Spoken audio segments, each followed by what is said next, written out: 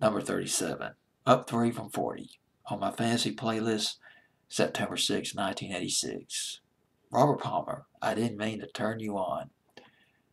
Robert Palmer, the first song I remember hearing by Robert Palmer, Every Kind of People, had a Caribbean flavor to it. Just sounded like something that was concocted right in the Bahamas. It was probably recorded in the Bahamas. And heard it on WLSQ from Montgomery. Top 40 station I picked up at night here in Tuscaloosa. Nice record. But he had a couple of albums out before that. He did one called Sneaking Sally Through the Alley. I don't remember hearing his version of it, but I remember hearing Ringo Starr's version of that record. And there was a song he came out with in 1976. It was a jaunty record called Man Smarter, well, called Man Smart, Women Smarter. Only got as high as number 63 on Billboard's Hot 100, though, and that was in 1976. No impact here on the charts. Well, no impact here in the States. And then we got Every Kind of People. That was his first top 40 here in America. And then Moon Martin's, he did Moon Martin's Bad Case of Loving You. That was his first hit, big hit, back in the summer of 1979.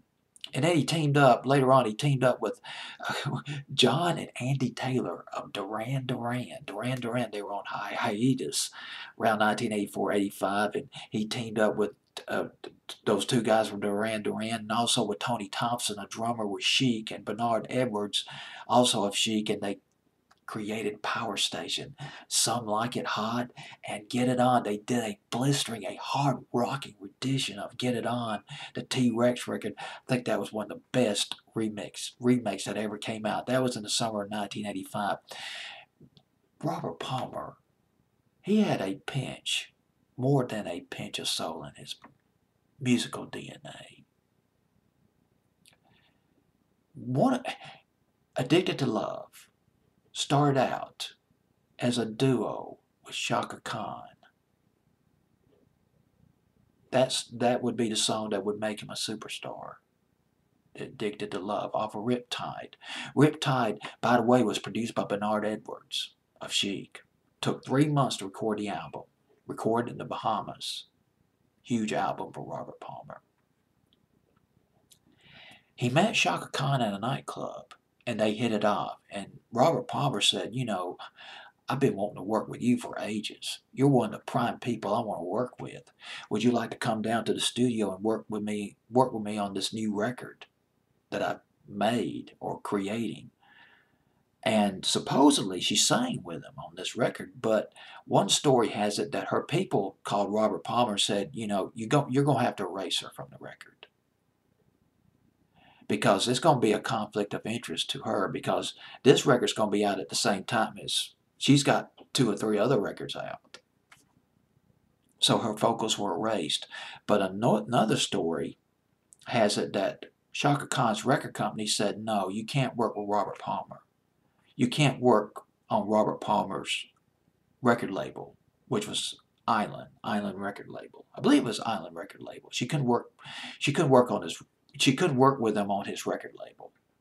So therefore, she was erased from the vocal track of Addicted to Love. That would have been some duo right there. Shaka Khan and Robert Palmer, with Tony Thompson banging those drums on Addicted to Love, and Andy Taylor playing guitar on Addicted to Love. So Hyperactive was the second single off the album. Didn't do too well, and I didn't really fancy that record that much. It wasn't as commercial as Addicted to Love, and then I Didn't Mean to Turn You On. Another R&B record. Sherelle did it back in the summer of 1984. I Didn't Mean to Turn You On was written by Jimmy Jam and Terry Lewis, and Sherelle, she killed it. She did a great version of the record. Remember watching a video on Night Tracks back in the summer of 1984, Sherelle. But her version only got as high as number 73 on Billboard's Hot 100. Nowhere near the top 40. But Robert Palmer took his version up to number 2 in the States. Went to number 9 in Britain. Robert Palmer's done some R&B covers. This guy was eclectic. So his early stuff like Man Smart, Women Smarter, and maybe to some extent Every Kind of People, influenced by Little Feat, but influenced by some of the funk bands or jazzy bands like the Meters. He covered. You might remember his cover of, oh gosh, that song that the Gap Band did.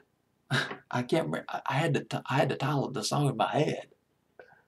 Well, he covered a Gap Band record in the late '80s, but 1991. God, he killed it. He nailed it. It was one of the most loveliest remakes I've ever heard. He did a remake, a medley of Marvin Gaye's.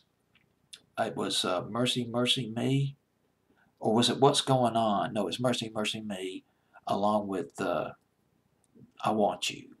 Marvin Gaye, two hits by Marvin Gaye back in the '70s. Seamless, put together seamlessly, medley by Robert Palmer back in the summer of 1991. The way he hit those notes when he did that bridge, or when he did that part of I Want You, God, it brings goosebumps. He was up there. He was getting up there with Marvin Gaye. But let's get back to this record. I didn't mean to turn you on.